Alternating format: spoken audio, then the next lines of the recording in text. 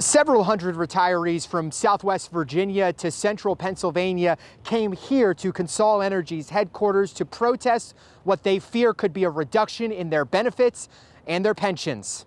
Michael Piskowski started working in the mines when Franklin Roosevelt was president. He's 94 now. I started in a mine in 1941.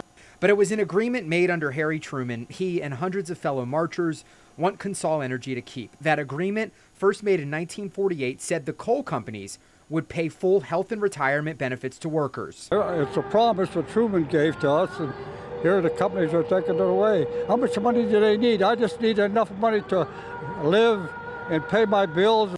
As time has gone on, the industry has shrunk and several companies declared bankruptcy, but Consol never did. So while they're still bound to these agreements, there's concern there will be cuts to those benefits, which is what the United Mine Workers of America protested today. Kevin and Lara McCammon came from Southwest Virginia. Cutting their benefits. They're not supposed to, but they are wanting to cut everybody's benefits.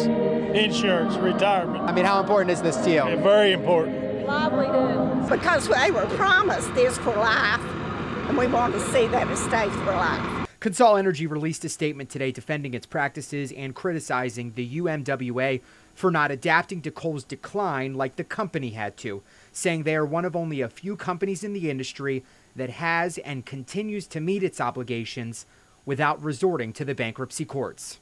As part of their statement, Consol Energy also added that they are continuing to make the best decisions they can for both their employees and the company. We're in Cecil Township. David Kaplan, Pittsburgh's Action News 4.